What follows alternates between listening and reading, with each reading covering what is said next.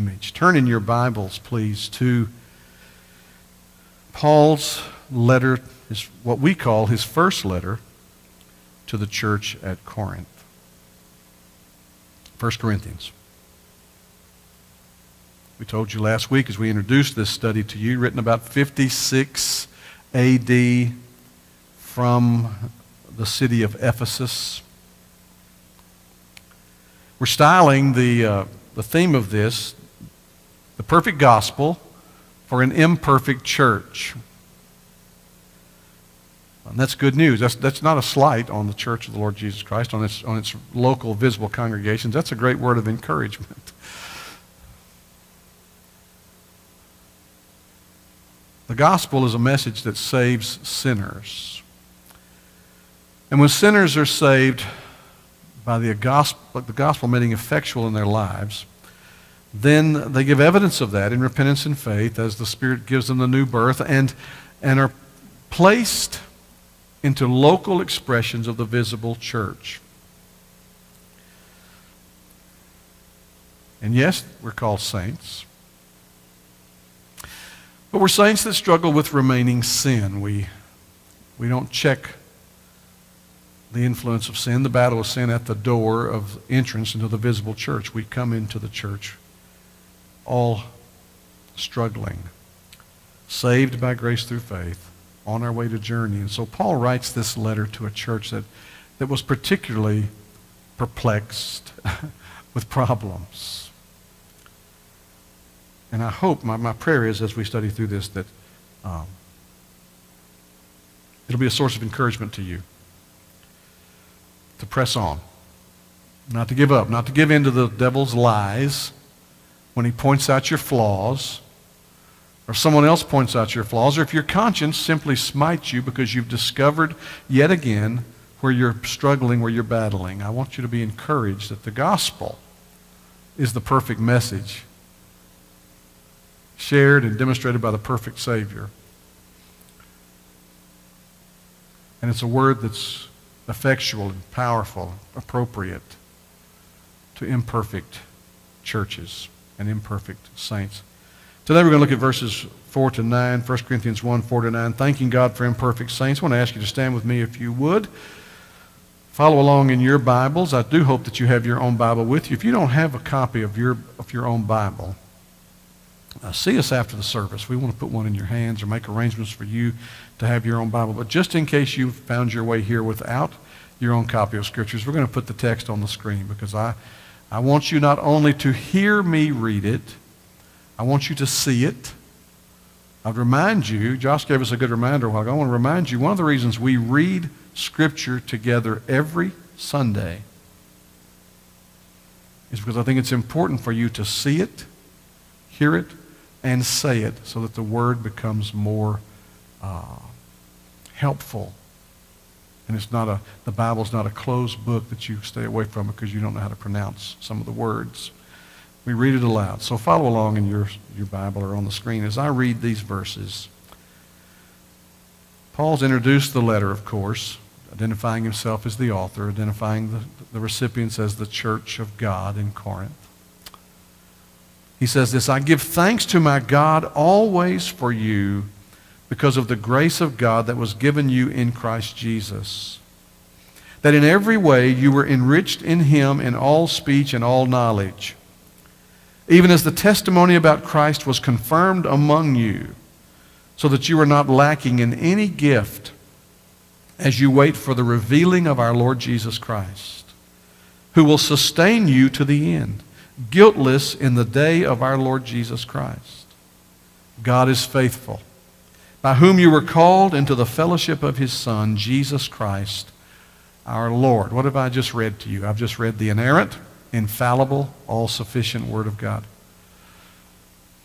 May the Spirit use this passage today to remind us how, as sinners saved by grace, we are called upon to relate to others, sinners saved by grace, and be enabled to thank God always for every one of us. Thank you. Be seated.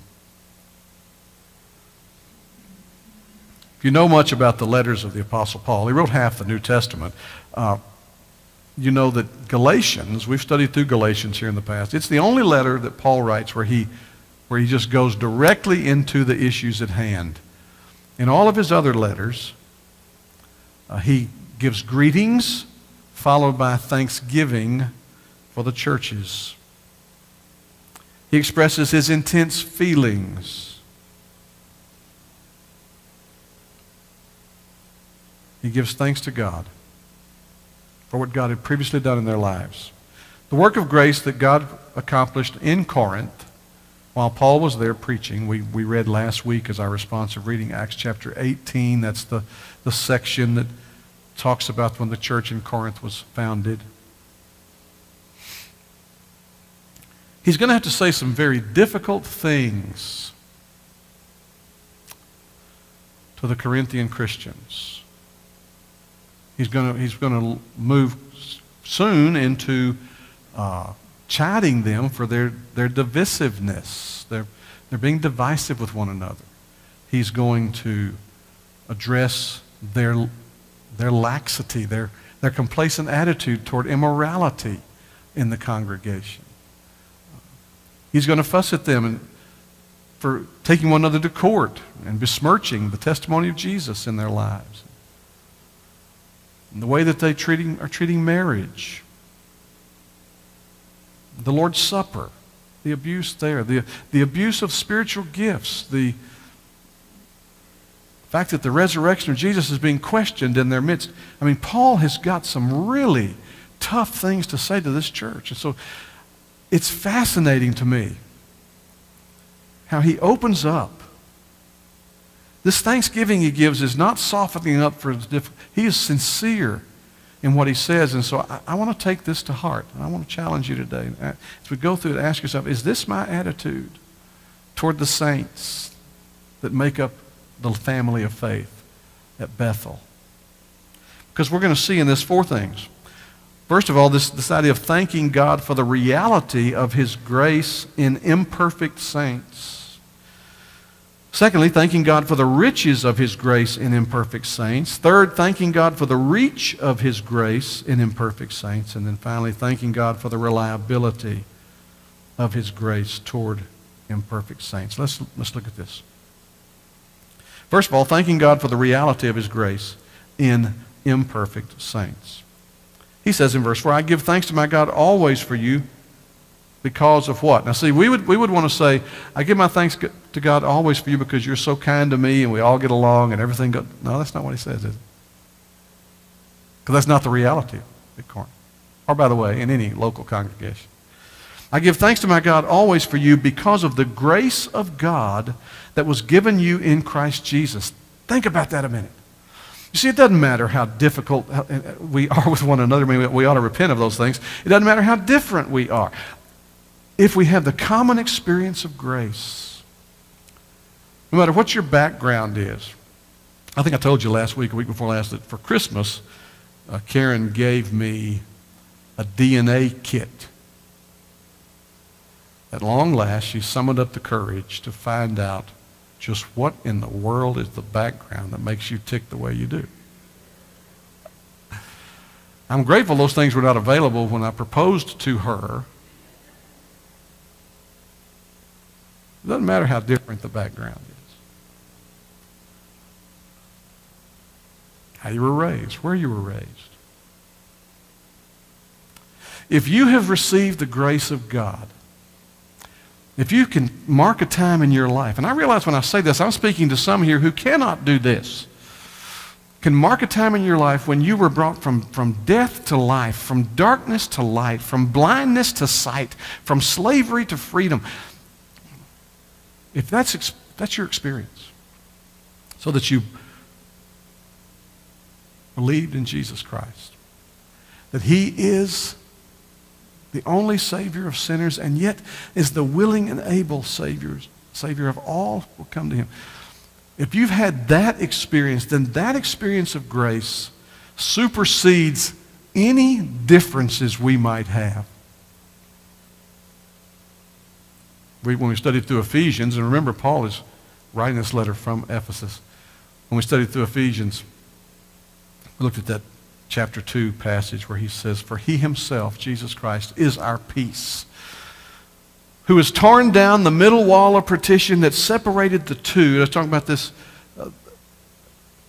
The Gentiles and the Jews were separated by the ceremonial law. We're looking at that on Sunday nights, by the way, as we're going to an overview of all of the Scriptures. And he says, in the cross of Jesus Christ, that the ceremonial law, this writing in commandments and ordinances that was to check us as the Jews, he would say, and to hold the Gentiles at bay, that he nailed that to the cross, and he made of the Jews and Gentiles one new humanity, making peace. Peace with God, peace with one another.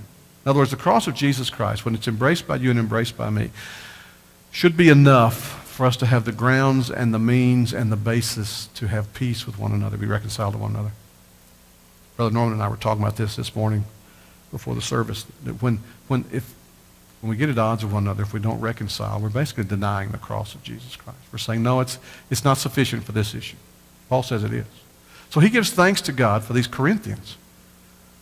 And he says, I give thanks to my God always for you. I'm going to tell you something. That's a lot of grace. People from the house of Chloe came and told him, you won't believe it. There are people there that are picking sides. They're saying that you are a better preacher than Apollos, and Apollos, some are saying Apollos is a better preacher than you, and some say Peter's better still. It's a mess. You can imagine Paul as a Jew going, oy vey, but he says, I thank God always for you. And they came with all these different reports, and then a letter came to him asking about the gifts, the spiritual gifts. And he says, in all of that, I thank my God always for you. And the basis. So here's my challenge to me, my challenge to you. Will you thank God always for each of the saints who make up the household of faith that we have given the name Bethel Baptist Church because of the grace of God that is in me, that is in you, that is in them? So that's the basis. And there were interesting people there. There were folks, remember I told you the temple of Aphrodite is in Corinth. 1,000 temple prostitutes were there for the pleasure of the worshipers. And some of those temple prostitutes had been saved and brought out of that into the body of Christ. There were people who were homosexuals who've been saved and brought into the body of Christ. And we're going to look at this list in 1 Corinthians 6 when we get there. But just look at verse 11. He says, and such were some of you, but you were washed, you were sanctified, you were justified in the name of our Lord Jesus Christ by the Spirit of our God. Such were some of you. It was an interesting mixture of people. And yet he said, I thank God for all of you. Second thing I want you to see is thanking God for the riches of his grace in imperfect saints. He says in verses 5 to 7, that in every way you were enriched in him in all speech and knowledge, even as the testimony about Christ was confirmed among you, so that you're not lacking in any gift as you wait for the revealing of our Lord Jesus Christ. There were two gifts highly prized in Greek society. Speaking, the ability to communicate truth as they understood it, and knowledge, being able to grasp truth. Dr. Curtis Vaughan, my Greek professor in seminary, cited one of the commentators that he introduced me to, Moffat, who rendered the verse this way, in him you have received a wealth of all blessing, full power to speak of your faith, full insight into its meaning. Paul says, in every way you're enriched in him, in all speech and knowledge. Paul's giving thanks to God for the grace shown to them in Jesus Christ. Because when the gospel comes, there's an enriching. There's an enriching. So you go from being poor in spirit to being enriched with something to say. Everybody has a testimony. Everybody has a testimony. And we go back to the song we sang. Breathing in your grace, breathing out your praise. You know, we may even sometimes go, well, I'm going to hold it in. I'm just going to hold that testimony in. I'm just going to. But you can't do it very long. You've got to exhale. You've got the praise of God. It doesn't have to be eloquent. But if you've been brought from death to life, you know that. And you want to tell people about that. It will come up somehow, some way. You're enriched. You were poor. Even the man born blind in John chapter 9 who had not been a follower of Jesus Christ very long at all when you look at that narrative. They're pressing him and pressing him. Well, tell us about this man. How could this be? And he said, man, there's a lot that I don't know, but here's what I do know. I couldn't see. Now I can. I was blind, but now I see. John Newton picked up on that in his wonderful hymn, Amazing Grace. I once was lost, but now I'm found. I was blind, but now I see. Enriched in that, if you've been saved by grace through faith. And knowledge. The Holy Spirit, Jesus said, would come. In John's Gospels, we were looking at that back on Sunday evenings, going through learning discipleship from Jesus, the ultimate disciple maker. Jesus said, it's necessary that I go away and send you the Comforter. And he will lead you into all truth. He will testify of me. Paul writes of this troubled church where they couldn't agree on which preacher they liked best. They couldn't agree how to handle immorality in the congregation. And on and on and on. I want to recite that enough in the course of this that you're going to recognize it, and it's going to be the bigger picture. You're going to go, oh my goodness, this group of believers in Corinth is a church. And he says, you've been enriched. In what way? Verse 6, even as the testimony about Christ was confirmed among you. The testimony about Christ, this gospel that he preached, that they received, and as they received it, they shared it with others. As they received it, it became the stackpole around which they rallied and gathered. The testimony of Christ was confirmed among you with all the problems. There were still marks that it was the church of the Lord Jesus Christ. And his testimony, the word about him, which is what it's all about here. It's a lot of things. We study through a lot of things. We have go through books of the Bible in Sunday school, go through books of the Bible, typically here, sometimes thematic. But it's all about Christ. Because if we don't make it all about him, then it doesn't matter what we make it about. It just becomes speculative knowledge. And Paul said knowledge, just knowledge.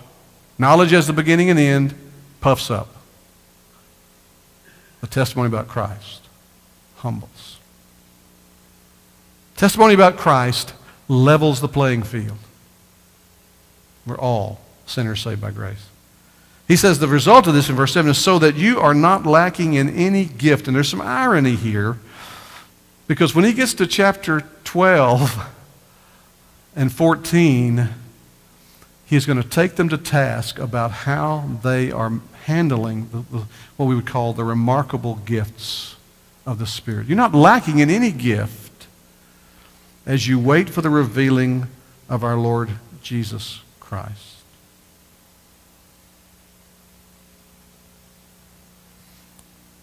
And he's not so much interested in talking for talking's sake or knowing for knowing's sake.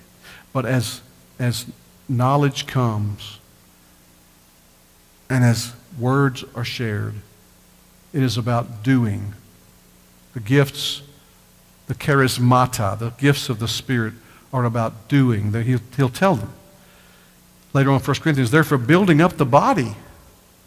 They're for strengthening one another. They're for blessing and edifying.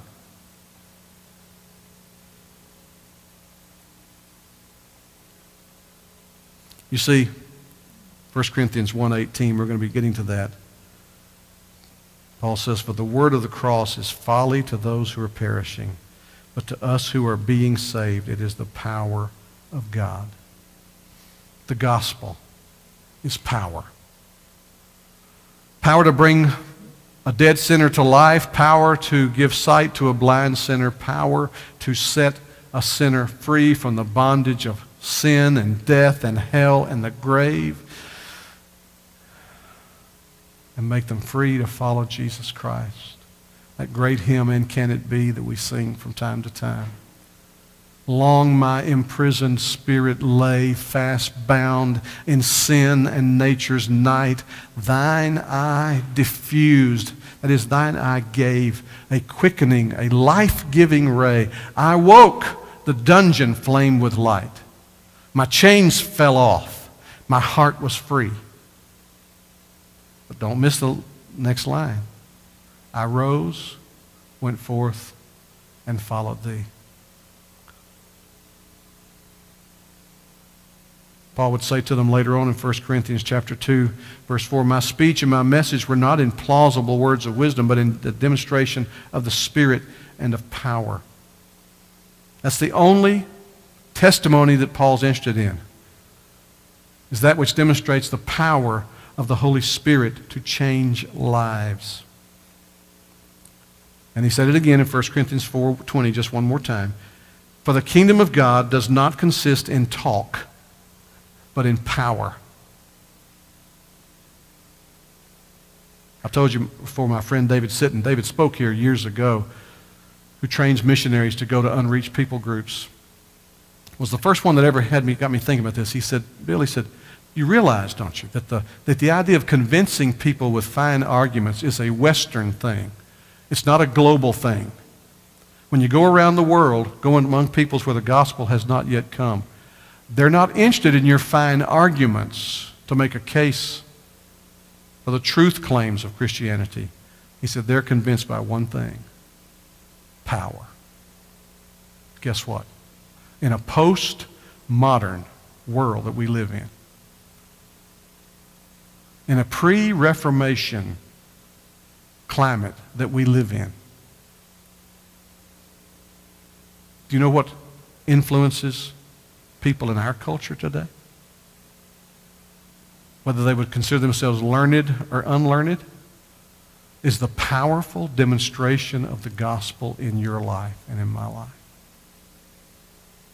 Because they live powerless.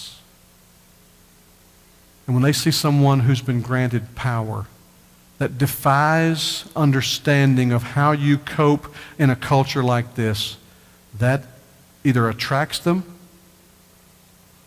or stirs them to anger, but they do not ignore it. It's in power. One commentator I read said that the Corinthians prized knowledge because they believed it gave them access to the divine mysteries, a form of Gnosticism.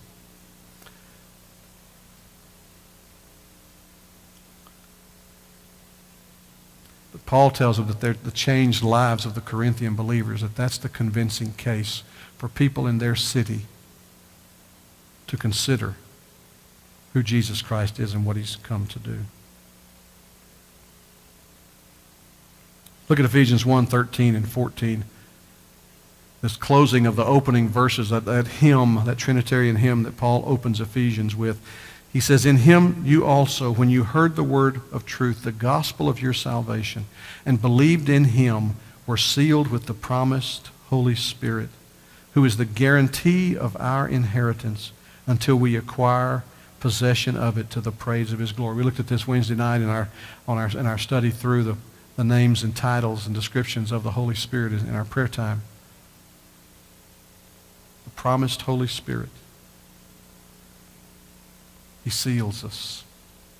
And you can take the seal a lot of different ways. The picture here is that of a signet of a ring where a letter was written and wax is put over the seal of it to close it, and then a ring is stamped that shows the authority, that this comes from one with authority. Pay attention to it.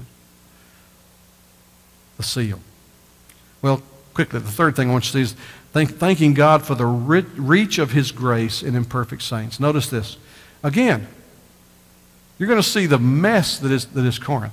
But notice what he says about them. Not only does he thank God always for them, for the grace of God shown to them in Jesus Christ, but he's confident who will sustain you to the end, guiltless in the day of our Lord Jesus Christ. You see, it'd be very easy for Paul to focus on the guilt of the conduct of some in the church in Corinth. In fact, you don't even get the indication that all these different problems are problems manifested by the same group. Paul doesn't write like that. He writes about the different problems.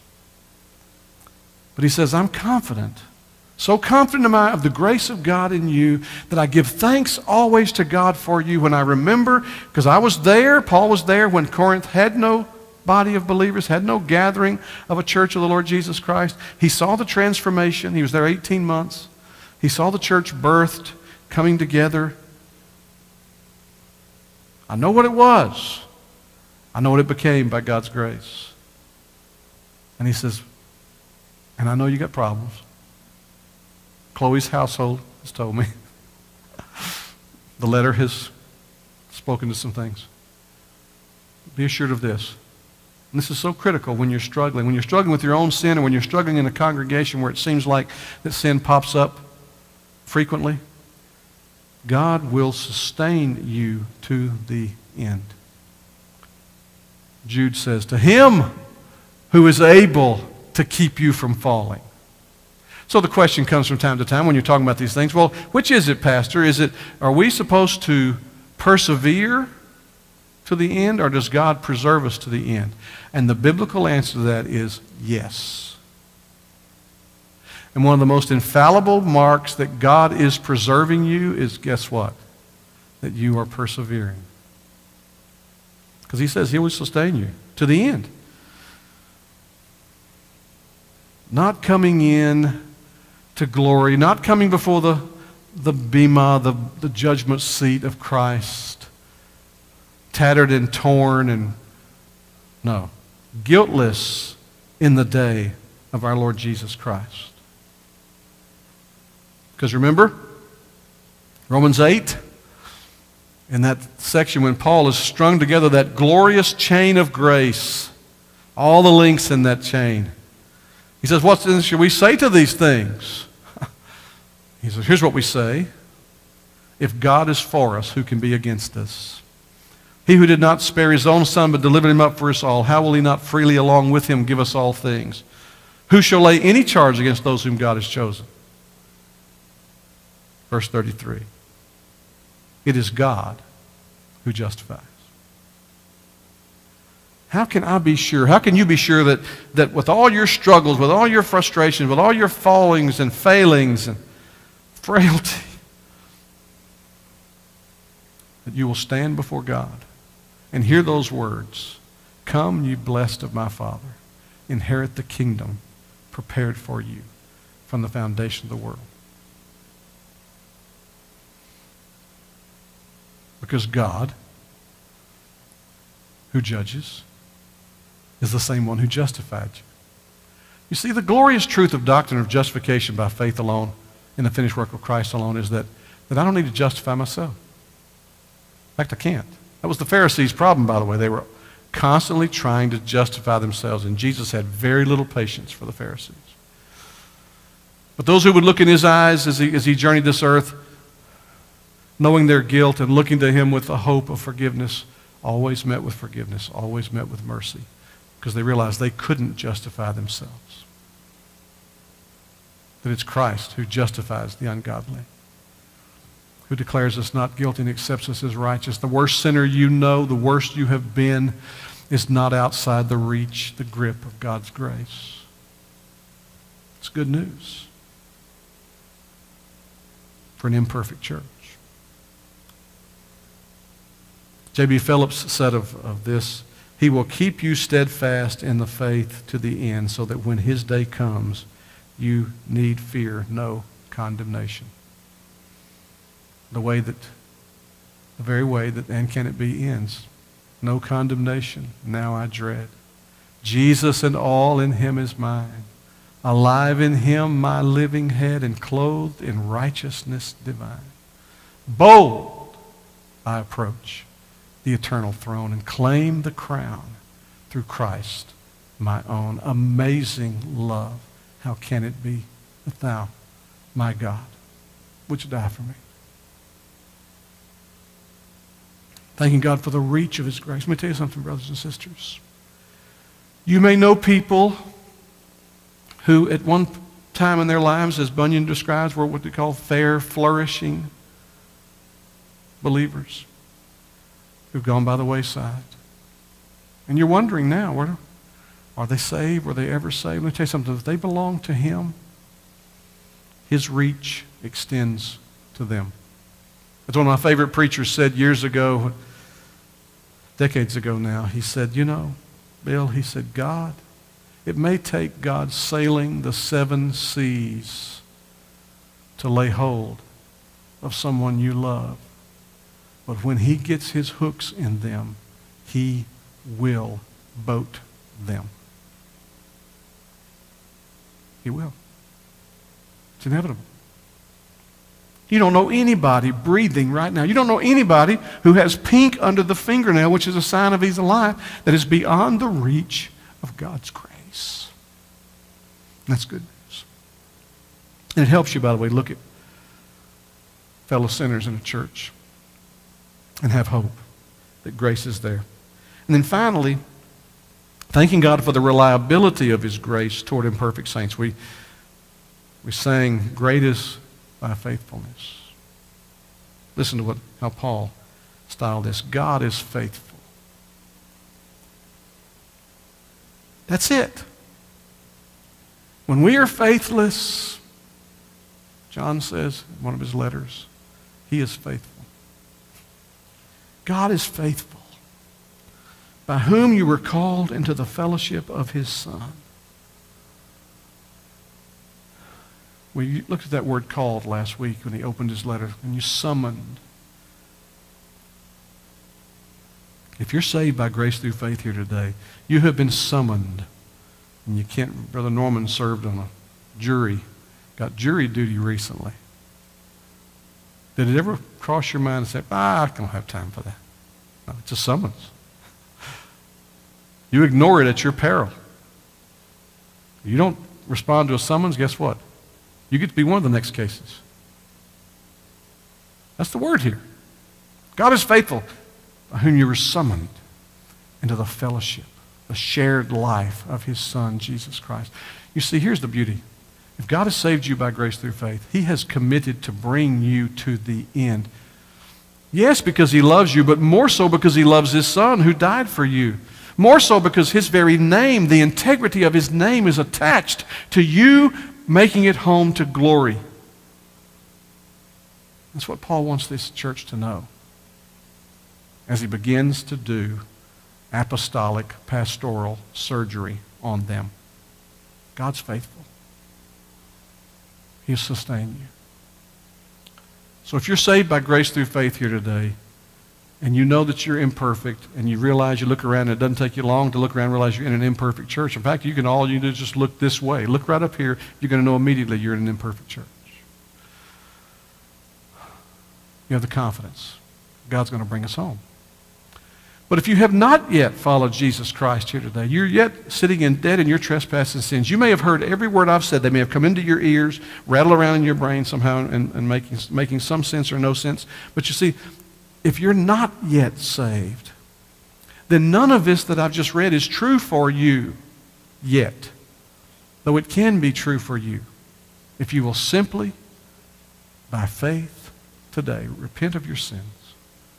Trust Jesus Christ, His life, sinless life, His death, dying on the cross in the place of all who will put their faith in Him. His burial, His resurrection. Simple, childlike faith. Yes, Lord, I believe. As a sinner worthy of your condemnation, I believe. Save me. Then everything I've read today will be true of you. Everything I've read.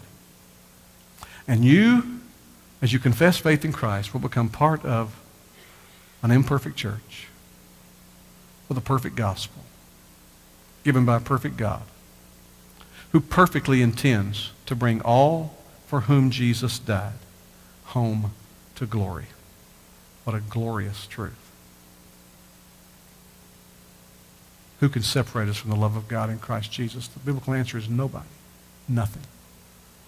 Because God's name is on this matter. The integrity of His Son is attached to this. So I want to challenge you as saints today to live dealing with remaining sin. We're going to be talking about that, how you deal with that, how I deal with that. Putting it to death. Throwing a blanket of love over those who are struggling with their remaining sin. Inviting all we know to come and join perfect church. Imperfect church. There is no such thing as the perfect church. The imperfect church. For imperfect saints. With the promise of a perfect God. That the gospel is the power. That's all you need. That's all you'll ever need. Is a powerful gospel to save you. Let's pray.